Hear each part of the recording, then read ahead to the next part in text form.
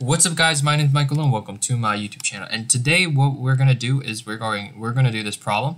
I saw this problem on LeetCode where we have an array and we need to split it into k subarrays such that the maximum of each subarray is as large as possible. All right. Now we're gonna do a variation of this problem where we're going to basically just split the array into k subarrays such that just get all possible combinations of it. Okay? So what do I mean by this? Let's say our array is 1, 2, 3, 4, 5, 6. And we need to split it into k equal to 3. So we're going to split it into 3 subarrays. And what I mean by a subarray is that they're contiguous subarrays. So I take 1, and then I split it by 1, then I split it by 2, and then I have 3, 4, 5, 6. What I'm not doing is I'm not taking 1 and then taking 4. Okay, I'm not taking 1 and then taking 6. Okay, so as you can see here, we have 1, 2, 3, 4, 5, 6. Right, where 1 and 2 are individual subarrays, and then we have 3, 4, 5, 6 as the last subarray. And in each of these, the length is only 3, right? We only have 3 subarrays in each of these because k is equal to 3. We're splitting the array into 3 different subarrays, 3 contiguous subarrays. And the second one, we're also splitting it by 3. So you have 1, 2, 3, then 4, 5, 6. As you can see here, we have 2, 3 was in the previous array, but now it's in the same array as 2. So we have 2, 3, then 4, 5, 6. Then we have 1, then we have 3, 2, 3, 4, then we have 5, 6, right? Then we have 1, we split it by 1, and then we have 2, 3, 4, 5, then we have 6. Now the next one, we cannot have 1, then 2, 3, 4, 5, and then add 6 to it. We cannot do that. And the reason why we cannot do that is because then our k is not going to equal to 3 anymore. Right? Our k would only have would only have 2 values. Right? We need to split this array into 3 groups. So that's why this is the last possible third group you could have in this situation of 1, then 2, 3, 4, 5, then 6. Now in the third one we have 1, 2. 1, 2 is in one group now, and then we have 3, then we have 4, 5, 6, then we have 1, 2, then 3, 4, then we have 5, 6, then we have 1, 2, then 3, 4, 5, then we have 6, then we have 1, 2, 3, then we have 4, then we have 5, 6, then we have 1, 2, 3, then we have 4, 5, and then we have 6, then we have 1, 2, 3, 4, then we have 5, then 6. And the reason why we cannot have this 5 inside this 1, 2, 3, 4 is because then we won't have 3 subgroups. Okay, we won't have 3 subgroups when we try to split it by. Okay, so I think you guys understand what I mean by this and by splitting it into 3 different subgroups, okay? Subarrays. So how do you do this problem? First of all, we need to... Each row here is going to represent a different combination that you could split it by, right? We have 1, 2, then 3, 4, 5, 6. That's one possible combination. Then we have 1, then 2, 3, then 4, 5, 6. That's another combination. So each of these rows are individual 2D arrays, right? If you could see here, we have each of these rows are 2D arrays. So the first thing we need is a global variable called whatever it is, whatever. I'm going to call it all combinations, where it's a 3-dimensional array, like a 3-dimensional array, and each of the row is going to represent each combination that you could possibly have, and in each row it's a two-dimensional array, right? We have 1, 2, then 3, 4, 5, 6, then we have 1, then 2, 3, then 4, 5, 6, then we have 1, 2, 3, 4, then 5, 6, and so on and so forth. So the first thing you need to do is I'm actually going to recode this up as if I've never coded it before. Okay, so alright, so here I have yeah, I'll just recode this up since assuming I'd never coded this up before, so I'll code it up for you guys. So let's say I have my array of 1, 2, 3, 4, 5, 6. It's a vector. Then I need my all combinations. And all combinations, like I told you before, it's just going to be a vector, vector, vector integer, right? It's going to just be a 3-dimensional array where each row is going to be a 2-dimensional array of each subarrays that we're splitting by. So if I'm going to have this function, I'll call it solve. I need all combinations. right? I need it. And the reason why is because in each combination that I'm generating, I need to add my new combination into all combinations, this variable of all combinations every single time, okay? What else do I need? Well, I need my array, right? If I don't have my array, I can't split it, so I need to pass that in. Okay, what else do I need? Well, I need my k value, right? Because I need my k, like I need to split it into 3 different subarrays, and if I don't have my k, then like I don't know how many subarrays I'm splitting it by, right? I don't know how many different arrays I can split it by, so that's why I need my k. Now, now it's gonna get a little tricky. This is gonna get a little tricky, okay? As you can see here, we have 1, 2, 3, 4, 5, 6, right? The next one, we have 1, then 2, 3, right? So this, the location that we're splitting by, the index we're splitting by, got moved up by 1, right? We have 2, 3. So this next location was now split. This 2, 3 was originally in 3, 4, 5, 6. Now it's coming up to 2, 3. So that's where this is now. So that's split about that. Then the 4 that we split it by, the index where we split it by, we originally split it by 3, now it's 4. So now this 4 is now in 2, 3, 4. So what we need is we need an index that we're going to keep incrementing up by 1, as we recursively call this function, and that's going to represent the location that we're splitting by. So we need to pass this in. I created an index called 0, index equal to 0, and I'm just going to start from beginning, and yeah, I'll pass that into my function. Okay, here's the part where it's going to get a little tricky. So we have our total combination arrays, right? That's a 3-dimensional array. What do I need now? Well, in each row, it's a new combination, right? It's a new combination of different subarrays that I'm splitting by. So we have, see, in each row we have 1 as its individual, then 2, then we have 3, 4, 5, 6. Then this one is going to be 1, then 2, 3, then 4, 5, 6. Then the next one is another combination of 1, 2, 3, 4, then 5, 6. So in each row, what we need is, if we're going to keep modifying our previous row, we need to recursively pass in a combination array. A combination array that has each subarray inside of it, right? A combination that has each individual subarrays. So this row is going to represent how many different subarrays, and in each of them, it's going to have each subarray.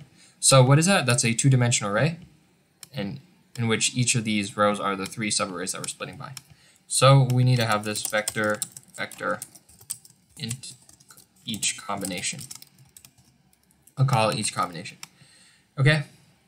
And then what else do we need? Well, we need since we're recursively adding this new subarray into each row, right? We would also need we need each individual subarray. Okay?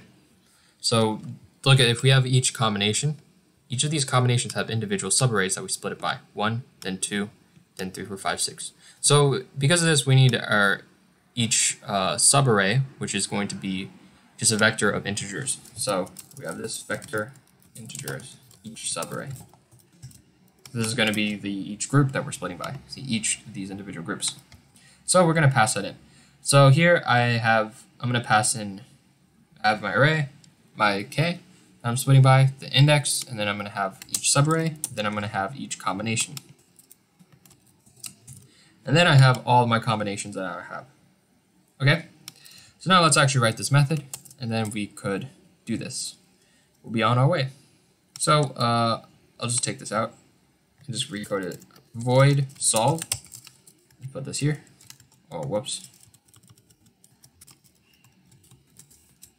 And I'm going to write the method types. So the first array is just going to be vector integer, passing in. The k is just going to be an integer, right? The index is just going to be integer also. Each subarray is going to be a vector of integers, right? Each subarray is a vector of integers. Each combination is going to be a vector of vector combinations. All combinations is a triple vector, a 3D array. So I believe that's right. Missing one. Yeah, all combinations. Okay, so let's see which one we need to pass in by value and which one we're modifying. So we're going to pass in by reference for array because, yeah, it's not good to keep a copy of that. The integers, we could leave that as that. Each subarray, I'll explain why we're not passing by reference later afterwards. Each subarray, and then we have each combination. We're going to pass by reference because we need that, and then all combinations we're going to pass by reference because we need that. Okay. So, what am I going to do in this function? Well, I'm going to recursively call this function called solve, and I'm going to pass in my array, my k. And how am I going to do this? Well, every time I call this function, I'm going to split the array. I'm literally just going to split the array, right, into its individual subarrays. So every time I split an array, the number of remaining subarrays gets decreased by 1. Do you understand? Because if I have three groups I need to split it by, right? I have k equal to 3, and then I've already split it by 1. So I've already split it by 1. Then I have 2 remaining groups I need to split, right? Then once I split it by 2, split it at this 2 location, then I only have 1 group remaining that I need to split it by. Then once I split it by here at this after this 2, then I have 3, 4, 5, 6. Then I have 0 groups I need to split it by, and then at that point my function ends. So every time we recursively call this function, I'm going to decrease my k value by 1, because every time I split it, the remaining number of arrays I need gets decreased by 1. So I'm going to use k minus 1. Now, what about our index? Well, what we're going to do is, as you could see looking through this pattern, is that we need to increment our index by 1 every time. Okay? So we have 2, we have 1, and then 2, right? In this case, 2 was split at this part, right after the 2. Okay, then we have 3, 4, 5, 6.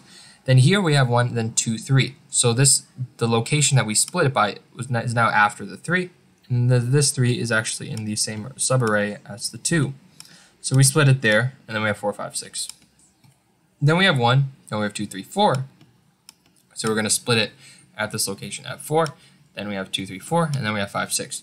So every time I call this function, I'm just going to increase my index by 1, because that's going to be how the location that I'm splitting by gets incremented by 1 every time. See, 4, 5, and 5, 6, and so on and so forth. Then I have my each subarray, and then I just have my each column, column, and then I have my all combinations. Okay, all right. Okay, so what do I need to do now? Okay, so we have our recursively call our function here. What do we need to do now?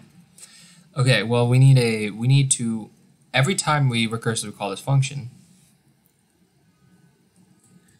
we need to add our current subarray that we're splitting by to each row of the combinations array. So as you can see here, let's say we have 1, 2, 3, 4, 5, 6, and I split it by 1. Well, let's say I already have this 1 here, that I already split it in my new subarray.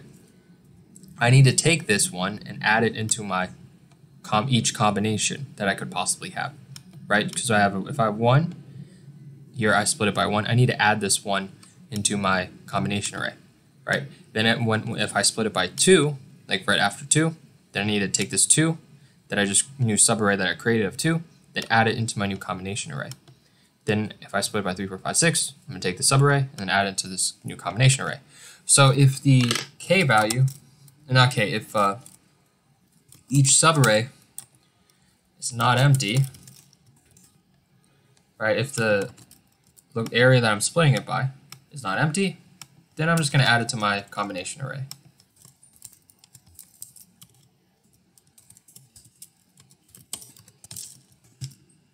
Right? Each of these, after you split it by, you need to add this new subarray into your combination array. Okay? Now we need to think about our base case. What is our base case? Okay. So we are decreasing the number of subarrays, we're splitting each subarray, right? We have the original 1, 2, 3, 4, 5, 6. We're splitting it by 1, then we split it by 2. Let's say I'm on the last subarray. So what is that last subarray, right? Because we're decreasing the subarray every single time we're splitting it, like the number of subarrays, k minus 1 every time, the last one is going to be when k is equal to 1. Okay? So like if k is equal to 1, from here, this location, right? So let's say I split it by 1. So now originally I had 3 subarrays I needed to split by. That got decreased by 3, so the 3 minus 1 will be 2. Then I split it after this 2. Then this 2 gets added to the array, and it gets decreased by 1. So now I have 1. When k is equal to 1, that's my last subarray. So that's going to be the last subarray that I need to split it by. Okay, so let's say I'm on the last subarray when the k is equal to 1. What do I need to do? Well, I need to loop through from the index and just add all the remaining values that I need, right? I don't need to like pop things or push anything. At this point, all I need to do is start where I'm starting at, this index I'm starting at, and just loop through to the end and add it to my last subarray. And then I need to take that and add it to my combination array. So that's all I need to do. So here I'm going to create a array called last. And then I'm just going to loop through from my index. I'll start from I into my index. I'll loop through to the end. And then from here, what I'm going to do is I'm just going to take last and push back, add it to my array at index of I. And then from here, I'm just going to add it to my combination array. So each combination.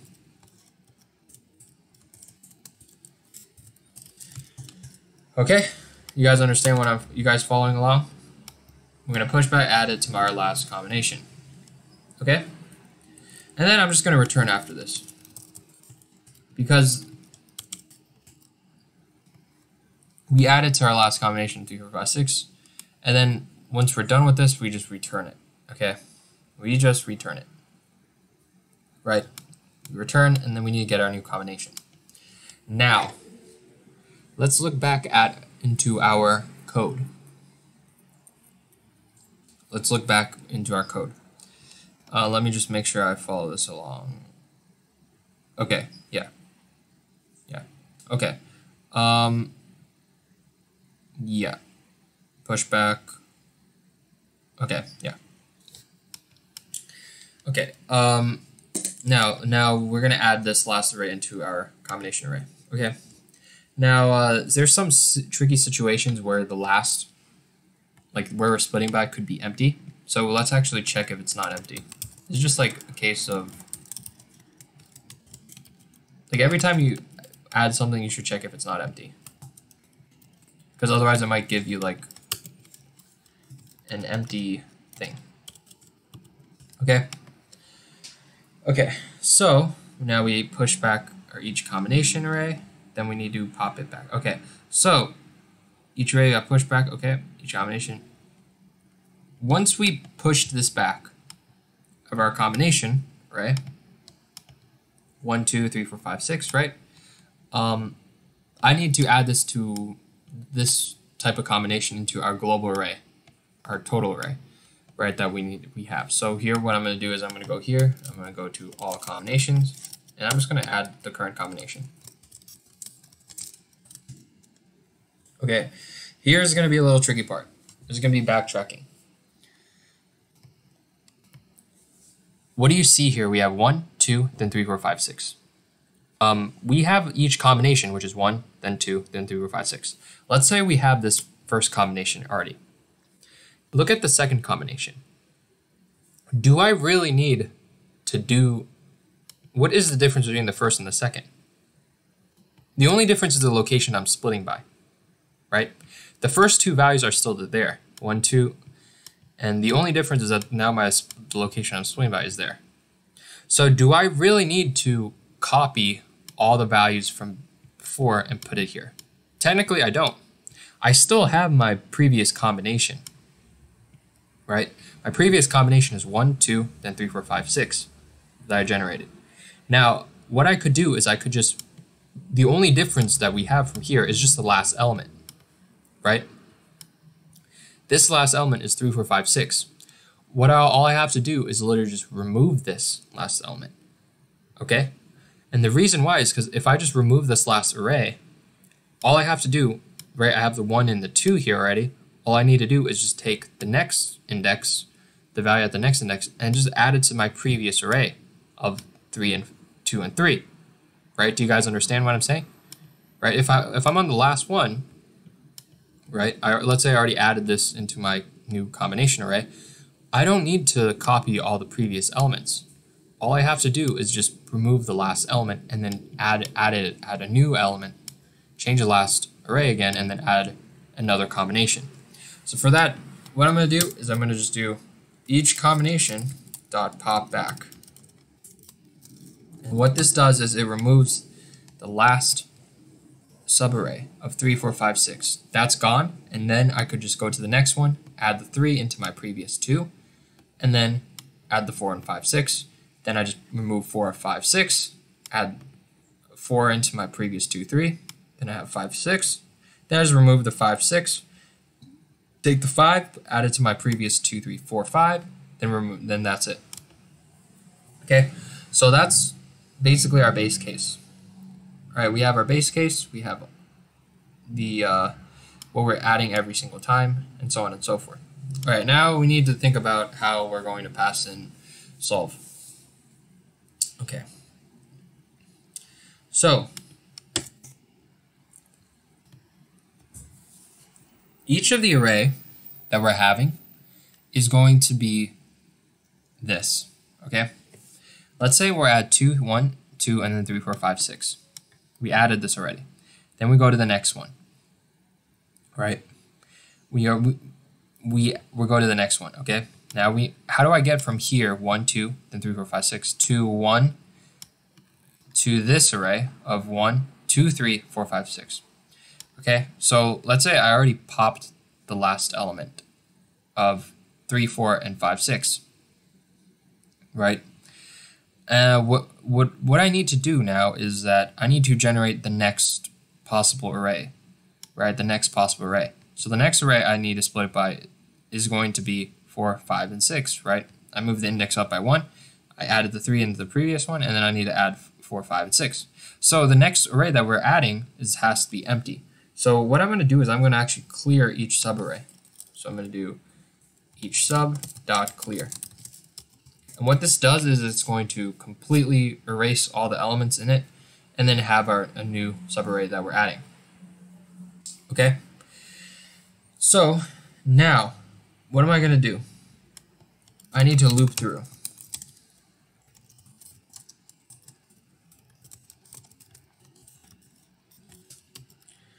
I'm going to loop through here and just continuously add the next, what am I missing? Oh.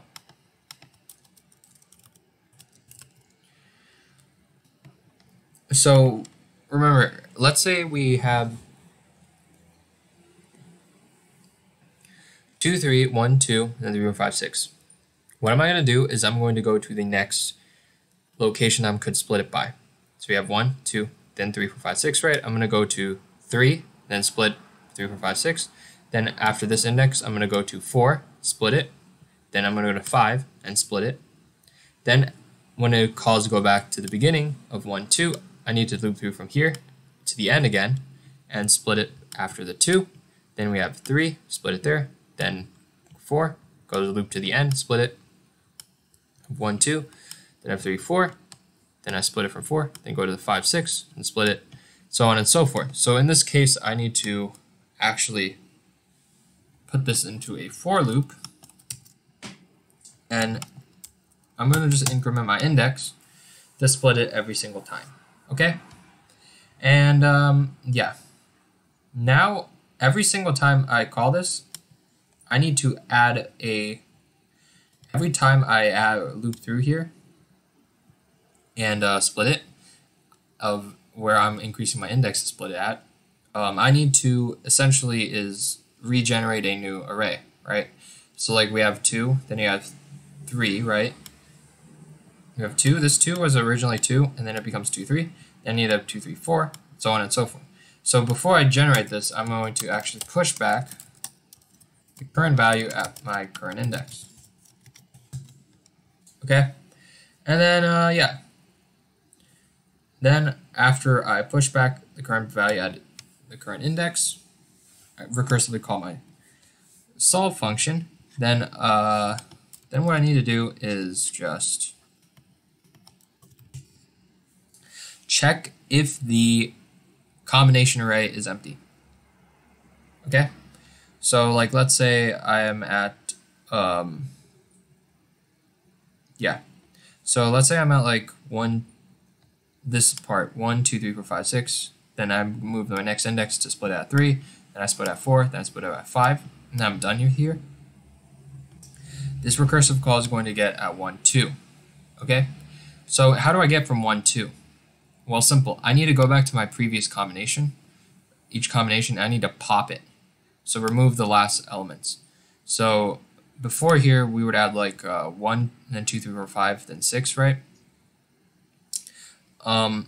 At the end of this, it already popped the 6 out to generate the next one, right? And then it tries to generate 1 and then 2, 3, 4, 5, 6, where the 6 is at the previous one. Then it can't add it, right? So then it goes back to here. So now we're going to have just one single element of 1. Then in order to get the next one, what I'm going to do is I'm going to pop and remove the 2, 3, 4, 5. All right, I'm going to remove this previous subarray in our previous combination. So to do that, I'm just going to go do if each sub is not empty.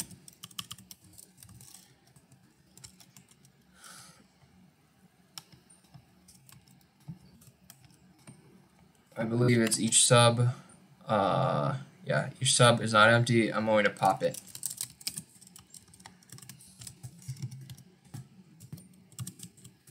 So yeah, then when it comes back up to the top, it go to the next one. So it will generate the next one, and so on and so forth.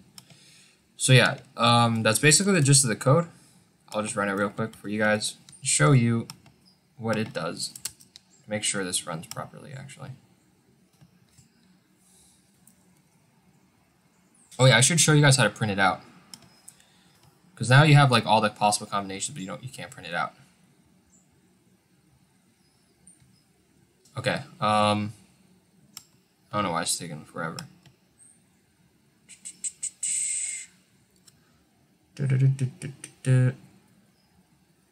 Hold up. I plus 1 new sub glob.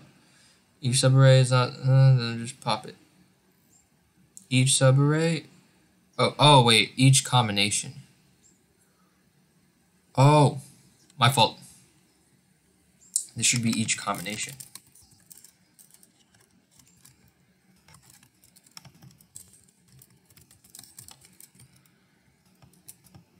So yeah, each time you push the subarray back,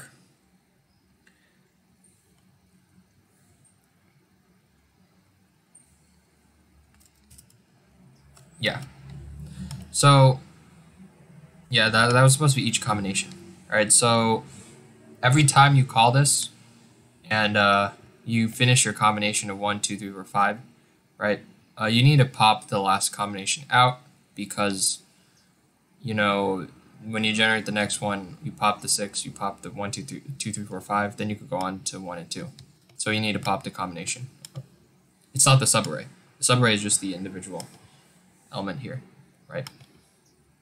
So yeah, yeah, I'll show you guys how to print this now. So what we're gonna do is we're gonna loop through our three-dimensional combinations. I'll print out a bracket, then I'll loop through from j equals 0 to all combinations on size. Print out another bracket. I'm gonna loop through from k to all combinations on size. So I'm gonna go through all my three-dimensional array. Then I'm gonna go through every single two-dimensional array inside of it, and then I'm just gonna go through every single individual array and print it out. So go through three-dimensional array, print it out, two-dimensional array, print this out, and then each individual array, print it out. Then just if it's not, but yeah. If I'm not at the last element, I'll just print out a comma at the end. Then at the end, I'll just print out another bracket. So yeah, and then in each of these, I print another bracket also. So yeah, that's pretty much the gist of the code. Hope you guys enjoy this video. This is a fun video to generate all possible split it by k combinations. But yeah, hope you guys enjoy this video. Rate, comment, subscribe. I'll check you guys later. Peace.